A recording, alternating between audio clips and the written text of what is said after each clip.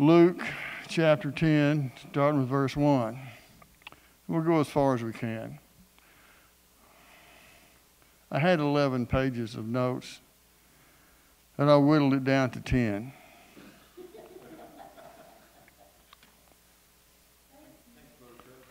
Oh, you're welcome. Anything I can do to speed things along?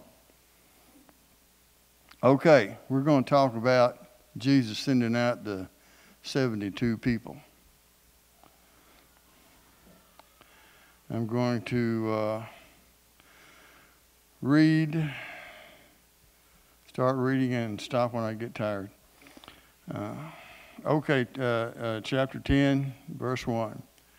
After this, the Lord appointed 72 others and sent them 2 by 2 ahead of him into every town and place where he was about to go. He told them, "The harvest is plentiful, but the workers are few. Ask the Lord of the harvest, therefore, to send out workers into the harvest field. Go, I am sending you out like lambs among wolves. Do not take a purse or a bag or sandals, and do not greet anyone on the road." Doesn't sound very friendly, does it?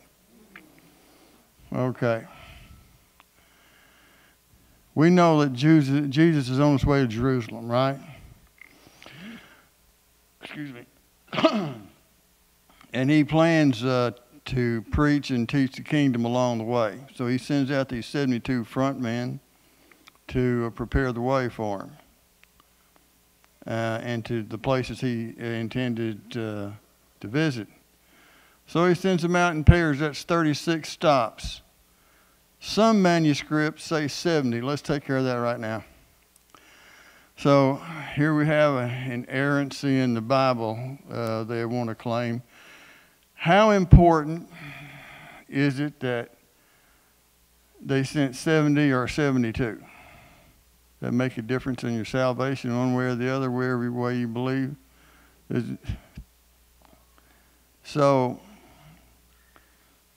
there are several theories that I won't go into why there's a difference there, because I have a theory.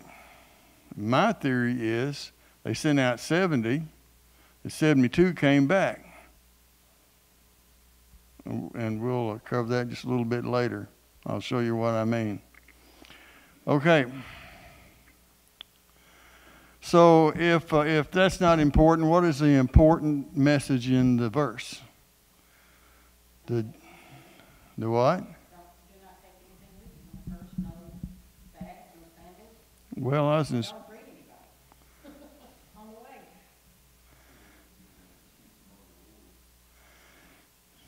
Well, let's talk about that. The important message in the verse: the job of ministry is not confined to the 12. He's raised 12. He's raised 12. Now he sent out 72 or 70. Here are 72 others who are just as capable as the 12. What could this mean? 72 are just as capable.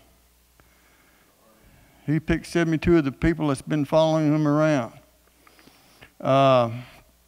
We see that the abilities of the 72 were on par with the abilities of the 12.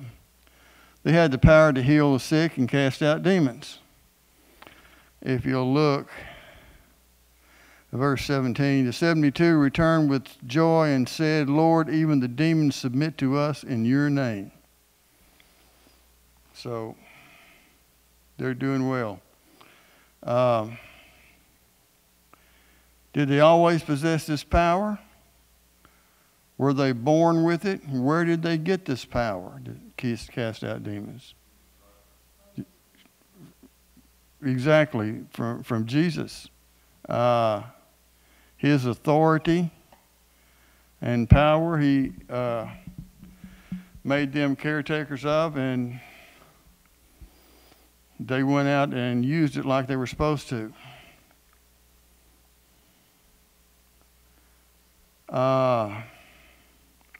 From the same place the 12 got theirs was Jesus. So how could we classify these men in before they voiced their willingness to serve? How could we classify these people before they went out, before Jesus picked, okay, you in there, and those 10 over there, you guys in the group, come here. I'm going to send you out 2 by 2. Before he did that, what kind of people were they? What? Ordinary. You looking at my notes? Looking at my notes. Ordinary people. Just ordinary people. Now, was this appointment to evangelism just for the 12 or the 72? Was this an appointment to evangelism just for the 12 and the 72? And of course that's no. How do we know this? Well, what's the first thing he asked them to do?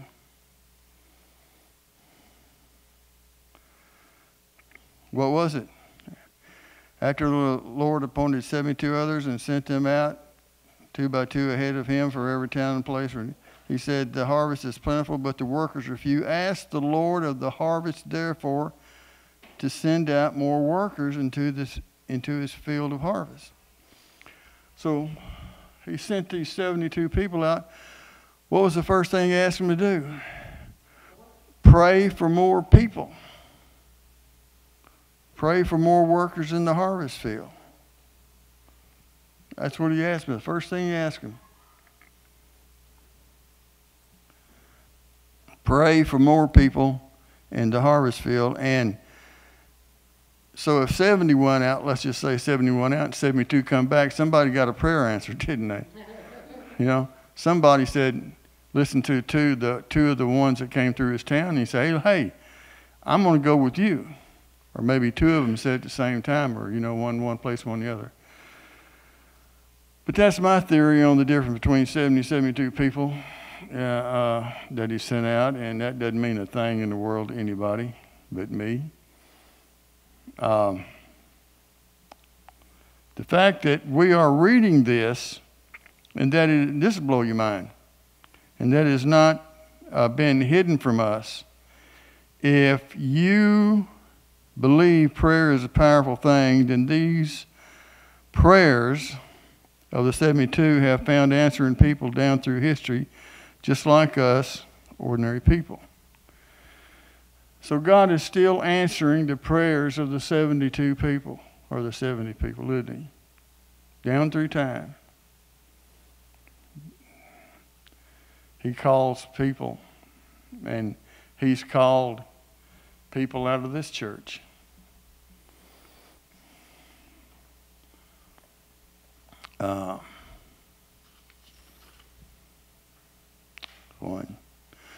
The command of Jesus to pray for workers does not end with the 72, but continues as long as there is a harvest field. So, we as workers who have answered the call to service are to continue to pray for more workers in the harvest field.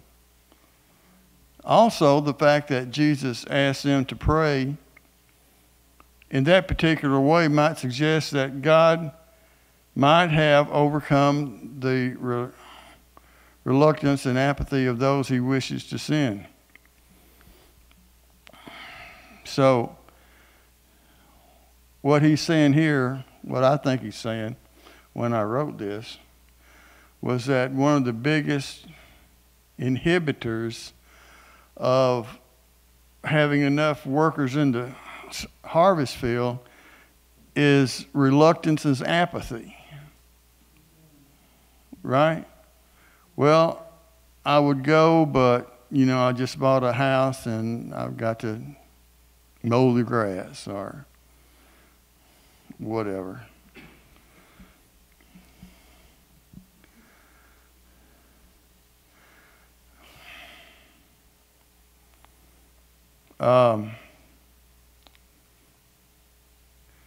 This also indicates that God does use our prayers to accomplish his purposes and evangelize the world, just like the urgency Jesus felt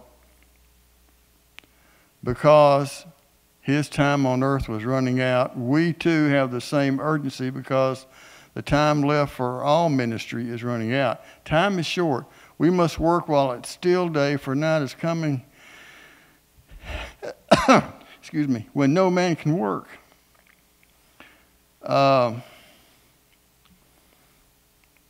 Verse 3, lambs among the wolves. Now, you know the reason I picked this passage was he said some things in here that I didn't know what he meant, and this was one of them.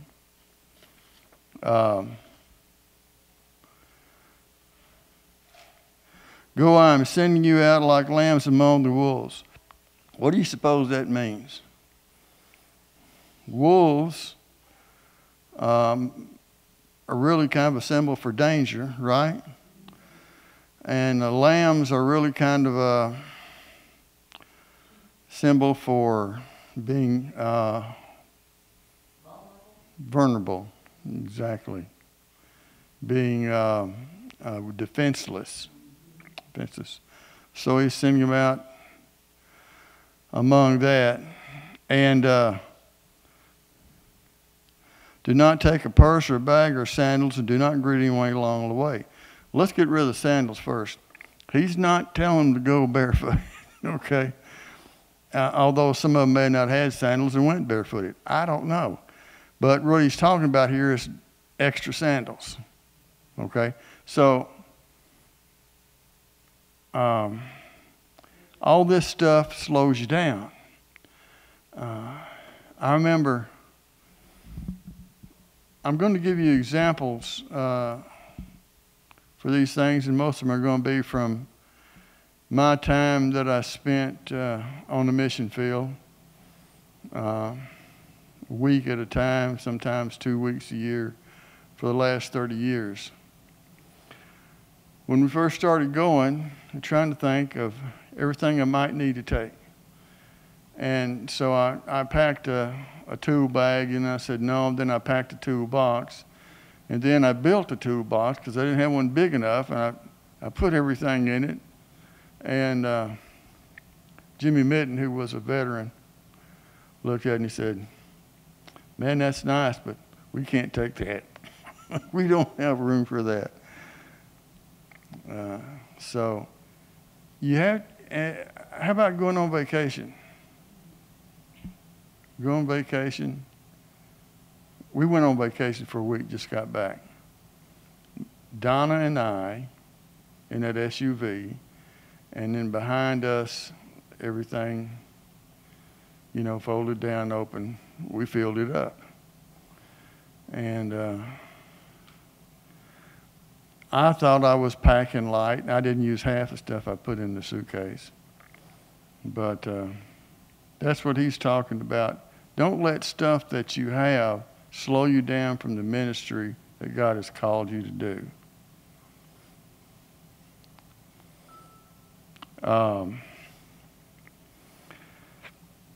Don't take the sandals. Don't greet anyone. How about don't greet anyone?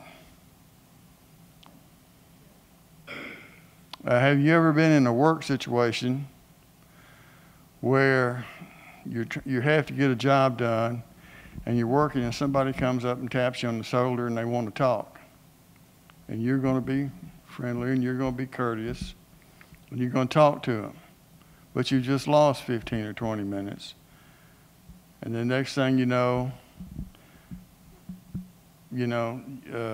stuff happens, and you lose more time, and then you don't get done what you want to get done.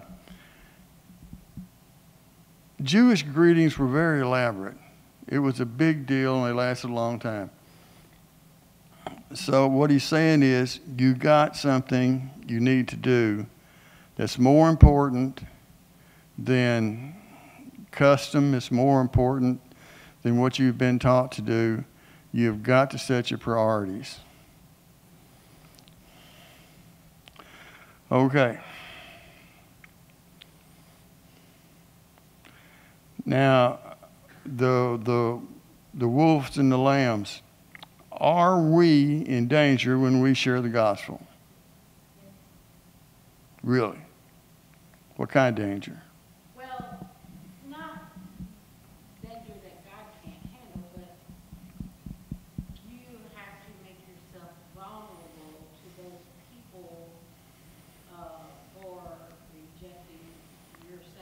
Okay, we have an answer here. We have to make ourselves vulnerable to the people who have not accepted Christ. That's your answer. And that's true. That's true. We face dangers here that people would laugh at in other countries as far as being classified as dangerous, like prejudice at work, or maybe even losing a job because we are Christian and we profess Christianity out loud to anybody who will listen. At least we should.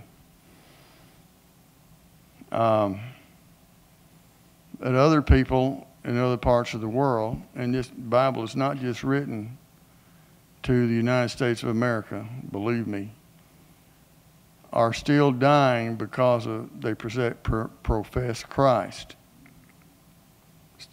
So there will be dangers. There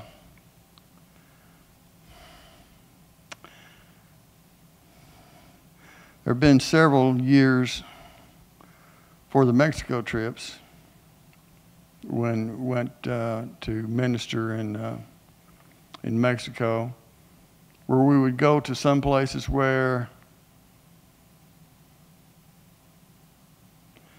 they were a little dicey, like Juarez. I know you heard Juarez on the radio, Juarez, or on the news back in the day. Juarez this and Juarez that, and these people hanging from bridges in Juarez. And some people dropped their application and said, no, we're not going, it's too dangerous.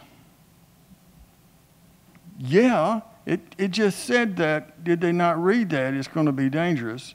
We have to count the cost of following Christ. I just told him, I said, look, I live next to Memphis, Tennessee. You know, Juarez may be a restful place compared to Memphis. And, you know, you have to cross that bridge every once in a while. The thing is, something bad can happen to you any place that you are. Some fool can pull out in front of you on the interstate.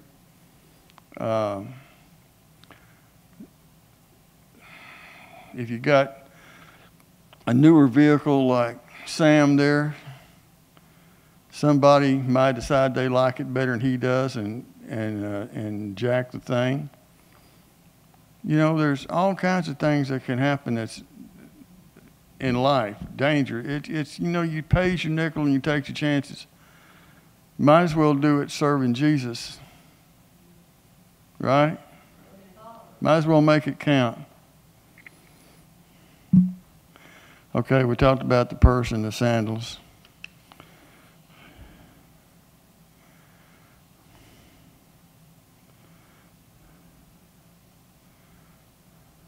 Yeah. Yep. Shoot. The world can be a hostile place, period. And we don't take lightly the possibility of bodily harm when we leave on those vans. But danger gave the 72 no excuse for withdrawing from their mission and shouldn't be an excuse today. That, however, has not proven to be the case. Because, see, we live in a bubble here where everything is safe and nice and cushy to the touch. But, and then we talk about going out someplace where there might be some danger. We're like, oh, I can't do that. It's dangerous out there. Well, 30 years later, I'm still breathing. I don't remember losing anybody on a trip.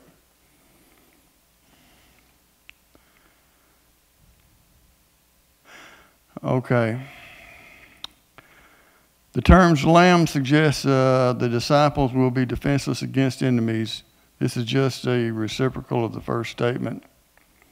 Like Jesus himself, they are to prepare no defenses against their enemies, nor are they to minister in their own strength. Depend solely on God, taking no provision, no money, no sandals, extra sandals. It's funny how we try to prepare for those mission trips. We rack our brains trying to think of everything we need, but God always seems to arrange a circumstance where we are totally unprepared. Then it's time to stand still and watch the deliverance of the Lord. Everything we can take in 4,000 pounds of equipment, and then we get to a place and need something. I mean, we had one table saw, it quit. I had to go to the border to get another one. Luckily, we were working close to the border. Can I tell you, without telling you the whole story, that God was in that, and He cared which table saw I got. It's like I kept saying, no, not that one, this one. I said, no, I want this one. No, not that one, this one. And, well, it was a better saw. It cost us, ended up paying less money for it. And then there was Donna, Texas. Now, Donna, Texas, I thought it's kind of a fun name because Donna, my wife, it's the only trip she ever went with me on, to Donna, Texas. Donna, Texas was like going to Mexico because it was on the border. All the signs on all the businesses were in Spanish, and no one spoke any English, but everybody was an American. You know, that these places exist. We had the trailer loaded for the pew crew, and the crew started becoming ill and having other things they had to do, and next thing you know, it was just me and one other guy, Dan Madison, the trailer full of equipment. And the leader said, bring it, let's see what God can do. So while we were in Donna, Texas, building this steel building, they had an inspector from the city that came by and shut the job down because he was Catholic. And he says, you got to have a chain link fence up around that job site. And so he shut us down. So guess what? His boss had a secretary, and the secretary was Assembly of God. And she talked his boss into opening the job back up, and he did. He shut us down, what was it, 3 times? 3 times he shut us down. And all 3 times we were opened back up the same day. So, you know, it doesn't matter what you're prepared for. God's got your back. Don't stop to greet anyone along the way. Ministry must be a priority. They are to allow nothing to slow them down. In Jewish culture, greeting was long and elaborate. Jesus did not necessarily want them to be rude, but He doesn't want them to take too much time away from the important ministry. The ministry that God has given you is very important to Him, or He wouldn't have given it to you.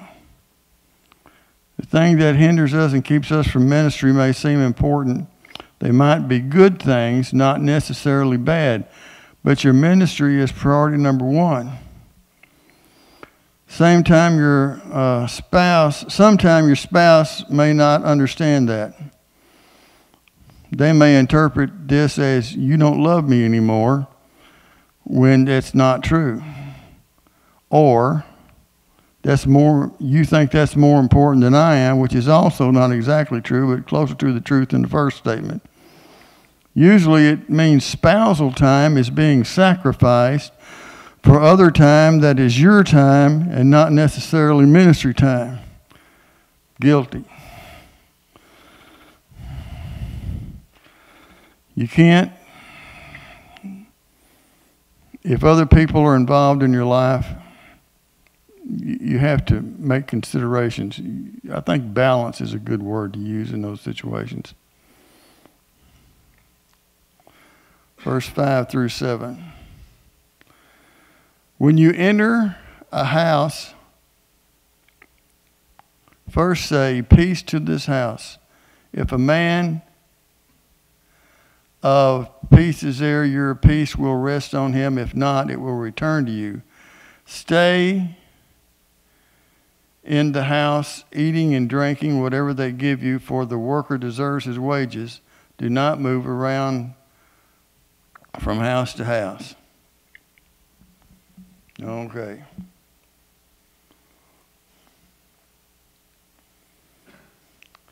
As they enter the house, they were to offer a blessing. In English, it would be something like, peace to this house. Much more than a custom or politeness, it was a blessing of God, literal peace.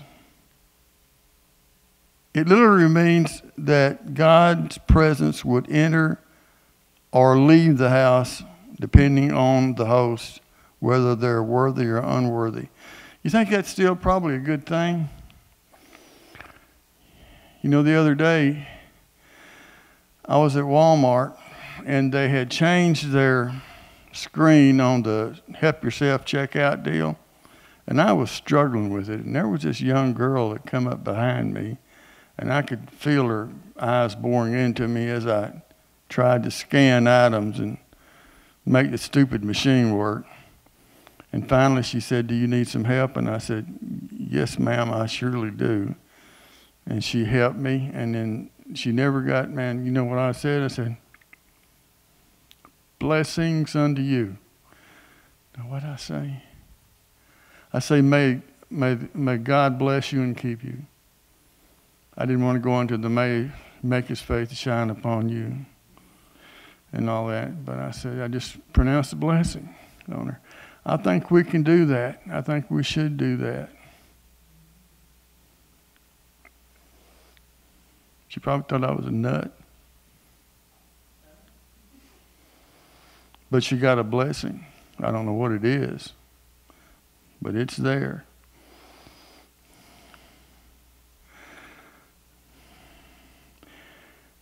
Okay, if the host was found worthy, the presence of God would actually rest on him. Whether ministering in another country or next door, I don't believe it's our place, out of place, if we politely ask if we can pray for our host. If they accept it in the spirit in which it was offered, your blessing will remain with them. If not, it will depart with you. I like what Pastor talks about. And I keep saying I'm going to start doing that, but I keep forgetting.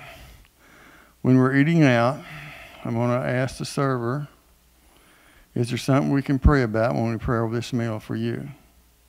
I think that's a good habit to get into. I want to see how that works.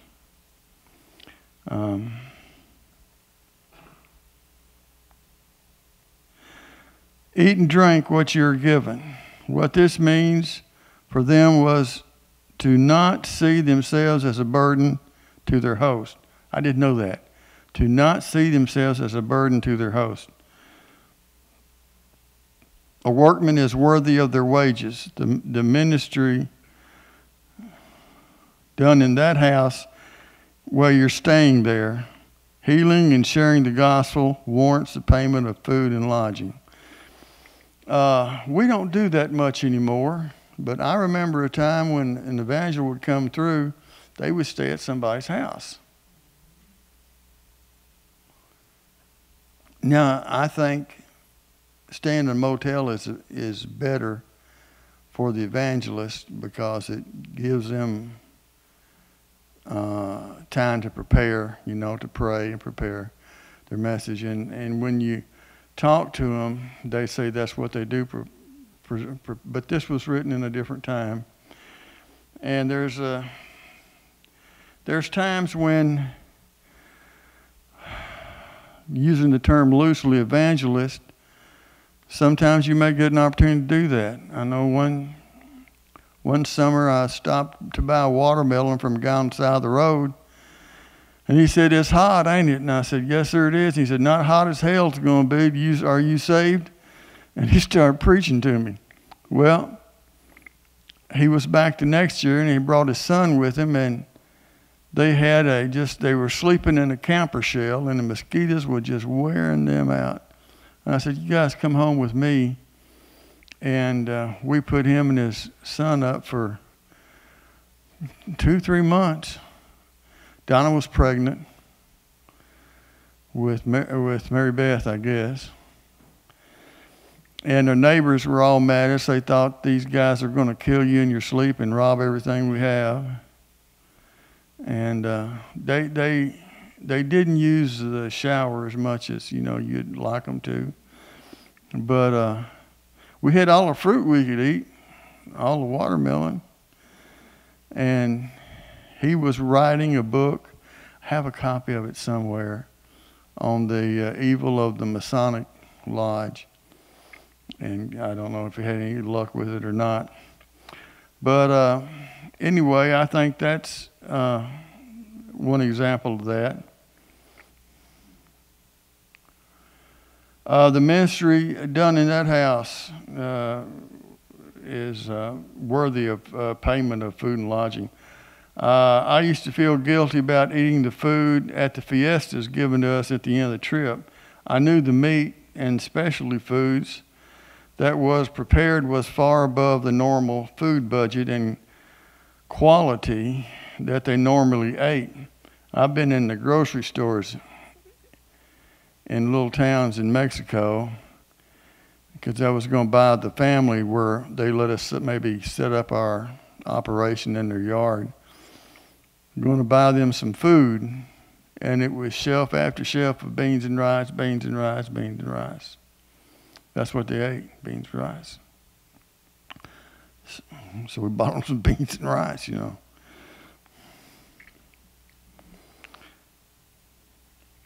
Okay.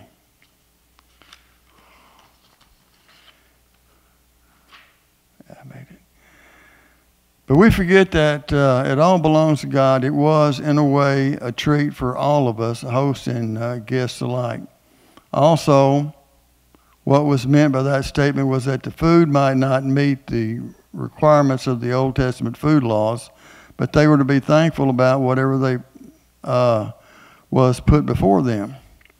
So even if it wasn't kosher, they couldn't curl their lip up and say, I'm not going to eat that.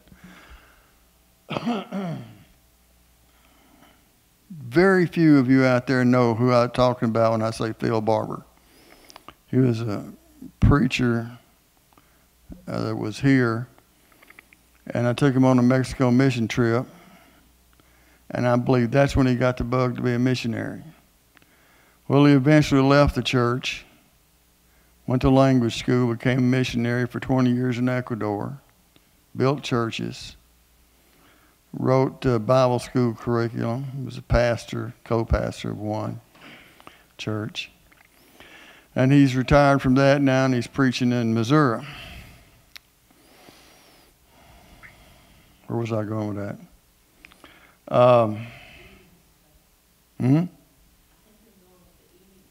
Oh, yeah. He was so touchy, so easily to have an upset stomach that, he'd say, we'd been in a place in Mexico, and he'd say, I can't eat that. He said, don't eat that, Chuck. And I said, can I have yours? Because I was hungry. And he said, yeah, but don't eat that. I can't eat that. And one day we were sitting out at lunchtime. Our crew had already fed us. We'd had hamburgers. We got hamburgers and beans a lot. The ladies of the church came out with a big pot of chicken soup. Wanted everybody to eat chicken soup. Well, I was full. I had 2 hamburgers, but I ate a little chicken soup, and they brought me, I don't know, something about my appearance. It's happened several times. They brought me a bowl with the chicken leg, sticking up like that. Said, oh, el pastore. And I said, no, I'm not the pastor. He's the pastor. Pointed to Phil, and Phil goes, oh, I can't eat that. And I said, eat what's set before you, brother. Prayer were needed. I said, suck all the meat off that foot.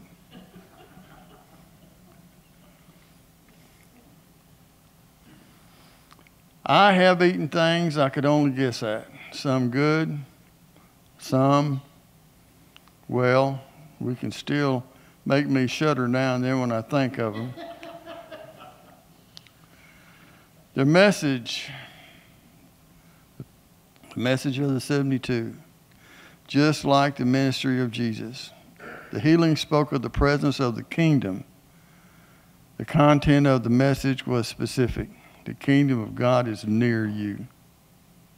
Indicates God's rule is present.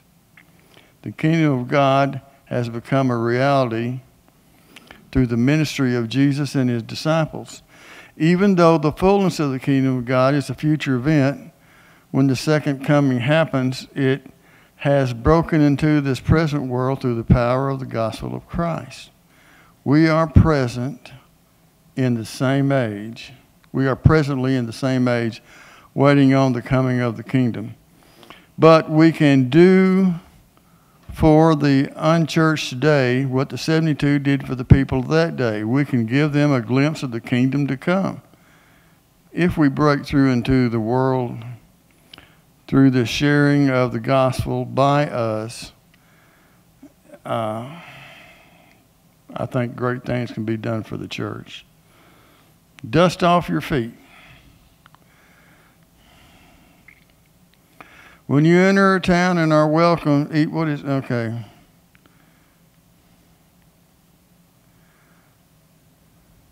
But when you enter a town and are not welcome, even the dust of your town that sticks to the feet will be wiped off against you. Yet be sure of this, the kingdom of God is near. I tell you, it will be more bearable on that day for Sodom than for this town. Oh, I'm doing good. Woe to you, Chorazin. Woe to you, Bethsaida. For if the miracles that were performed in you had been performed, you know, the type on this Bible has gotten smaller over the years, and I'm just going to have to get another one. Didn't have a shrinkage clause in that. Had been performed in Tyre and Sidon, they would have repented long ago, sitting in sackcloth and ashes. But it will be more bearable for Tyre and Sidon at the judgment than for you. And you, Capernaum, will you be lifted up to the skies? No, you will go down to the depths. He who listens to your listenings to me, he who rejects you rejects me, but he who rejects me rejects him who sent me. That's a mouthful. What I get from that, see if you think this is right, is there are different levels of judgment coming. Does that make sense? Some people will be judged. Some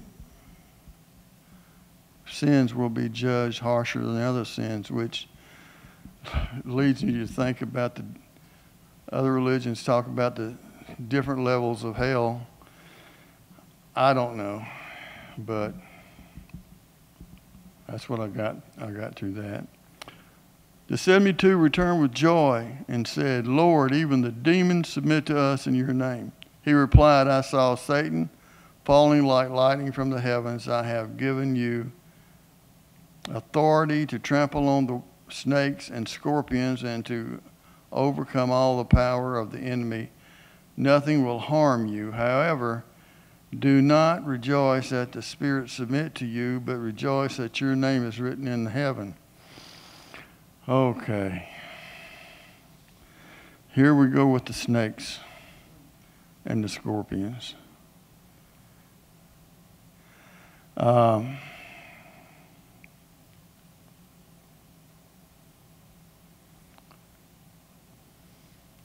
Jesus is through with the instruction to the 72, he continues on the subject. He said the day of the kingdom, oh, I already covered that, I'm sorry. There.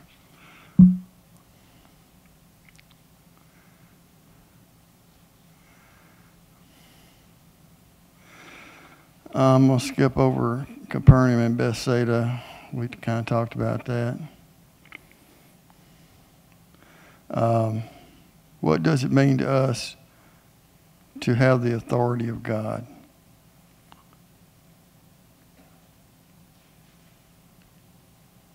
Because in other words, God gives Jesus his authority. Jesus gives that authority to the disciples, i.e. to us. What does it mean for us to have the authority of God to do what exactly? The authority to preach, the authority to lay hands on the sick and they will be healed, the authority over the power and principalities of this world. We don't know how long the 72 are gone. But when they return, they seem surprised that the mojo that Jesus sent them out with actually worked. That's me. I know I believe what the Word says, but I'm still a little surprised when I see it work. I was in Ecuador at Phil's church. And a big draw to the church is when Americans come. So there was a ton there in the service, and when he got through preaching, they all come up to be prayed for. And we're sitting on the front row, and the pastor's looking at me and said, "Come and pray for these people." I said, "I don't speak Spanish. I don't know what they're saying." He says, "Just pray for them." And he was getting all of us to come up and pray for him. I'm in the middle of this crowd, you know. Can I tell you, I'm not a crowd person. I don't like crowds. And everybody's up against it, you know. And, yeah, I mean, some of you know I'm not much of a hugger either.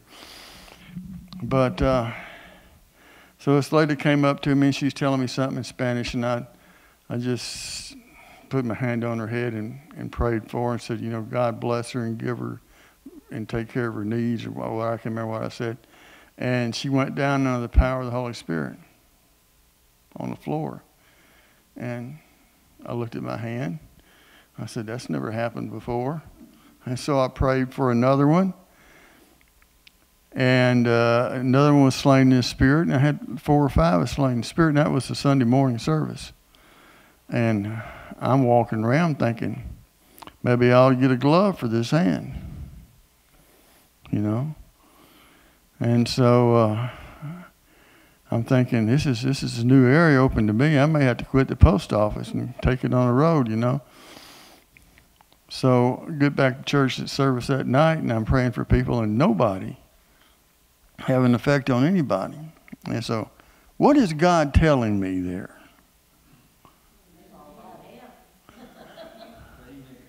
Ain't that hand? It's the power of God, and somebody, anybody, a normal, ordinary person like me, to be willing to pray. Phil could have said, come up and pray, and I could have, you know, he couldn't have done a thing about it because there was 100 people between us. But I was obedient. The only thing that I did was I was obedient. And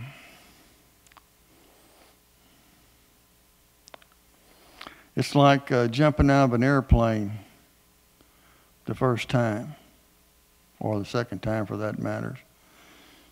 You've seen those parachutes work. You get the one just like the ones you saw work fine.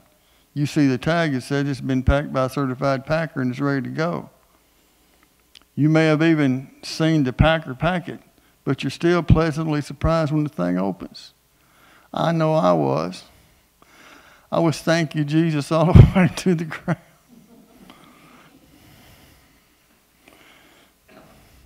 You know what? That fool talked me into going up again. He said it's better the second time. He lied. Okay, let me finish up this scripture reading. What was that? Well, I think I did.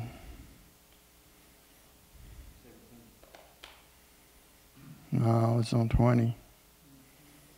Okay, so commentary. So, when God asks you to do something that you think is that's not me, that's not in my purview, go ahead and do what the Holy Spirit is prompting you to do.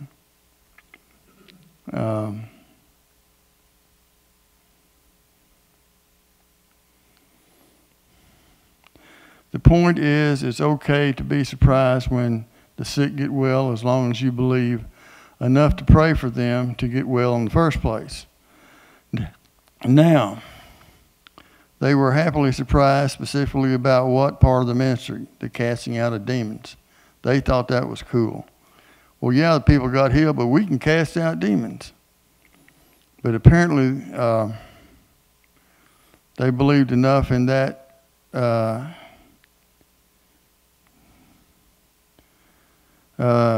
They believed enough in that that they went ahead and tried it anyway. Jesus tell them why he personally saw Satan fall from heaven and was defeated. He doesn't say exactly when. Now, this is stuff I don't like to get into. There are 3 theories. And, you know, if you just really want to know when that happened, why it is important, I don't personally think it is. But the first theory is a pre-existent Christ witnessed Satan fall based on Isaiah 14:12.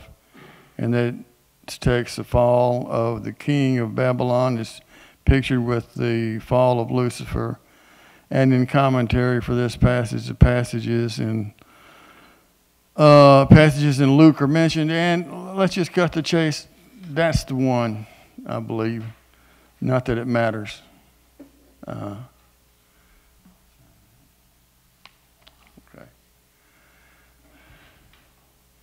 So I'm going to skip 2 and 3. I'm apparently not, the smart people agree with number 3. So let me give you that one. Jesus had a vision while the 72 were ministering. The vision would relate to the victories of his disciples over the power of evil. In other words, they're saying Jesus, when he said that, when he said, I saw Lucifer fall, he was having a vision while the 72 were out ministering. But I see no other reference to that anywhere at all. Now, for some reason that I do not know, the commentaries I read on this go with number 3. Apparently, I'm not educated or smart enough to agree with them, so I don't. I know the Bible says Satan fell from heaven, was cast down by God because of Satan's sin or pride. I also know the pre-incarnate Christ has always existed with God the Father in heaven, so obviously he was there when Satan got the boot. Also, being all-knowing, he doesn't really have to be there, so I go with number 1. Does that make sense?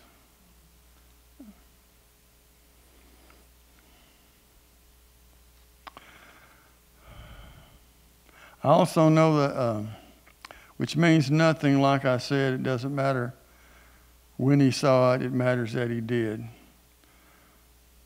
What else matters is the fact that Satan was cast down from heaven, from heavenly places, where he was defeated, to the world where he temporarily rules. Y'all realize that Satan temporarily rules this world, right?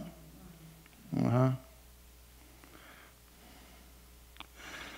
1 Peter 3:22 says Jesus is in heaven in the highest position that God gives. Angels rules and powers have been placed beneath him, subject to him. To be subjugated means to be defeated. So if you're subject to someone, then you're subjugated. Subjugated means to be defeated. Ephesians 2:6, and I love Ephesians 2:6. It says, we are seated with Jesus in heavenly places. We are seated with Jesus in heavenly places. Where angels, rulers, and powers have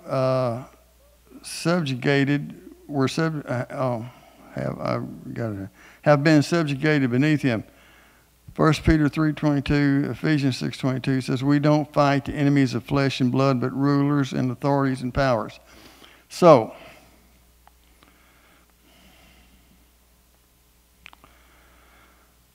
where? Here on earth, where Satan rules, is that a good place to fight powers and principalities?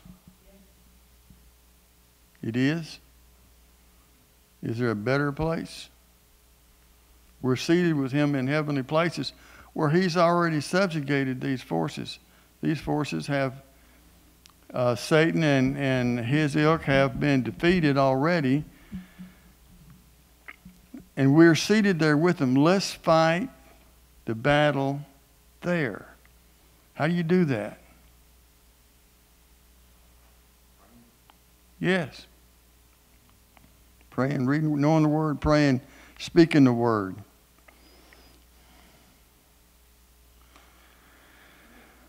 If we do spiritual warfare in the spirit instead of the flesh, we fight an already defeated enemy. Put in terms of the physical world, good ground and bad ground. You know about good ground and bad ground. High ground is good ground. Bad ground is lower ground if two forces are fighting. You know, Gettysburg, some people call the turning of the Civil War, because General Lee had been really kicking butt and taking names. And he found himself with his army at one end of a field that sloped upward. And at the other end were rocks and trees and bushes. That's where the Union Army was. His generals advised him to retire until he had better ground and fight another day. But he was so enraptured with himself and his army that he says, no, we're going to charge. He lost that battle. 53,000 people died one day. That's the difference between good ground and bad ground. We want to fight on the good ground. We want to fight on our knees and in the Word.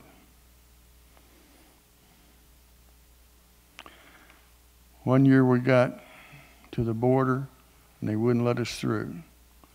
We tried 2 or 3 border crossings and they wouldn't let us through.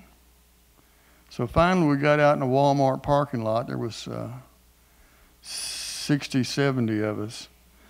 And we made a big circle and all held hands. And boy, did we draw a crowd. And we prayed that God would let us through. The next time we tried it through, no problem. Fight the battle. Fight your battles on the heavenly places. Snakes and scorpions. Oh, wait a minute. It's time, isn't it? Well, my watch is running a little slow. I've got 3 minutes.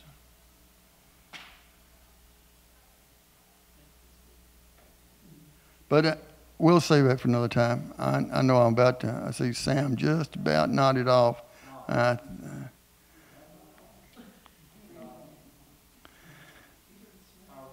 You know, I'm not used to doing this. I don't know what the people, if anybody's watching, thinks of this.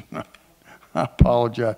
I apologize for the unprofessionalism to our streaming folks. Pastor will be back next week and he will take the microphone, I promise you. So let's pray and be dismissed. Father, thank you, Lord, for the word that's come, and thank you, Lord, for letting me be able to research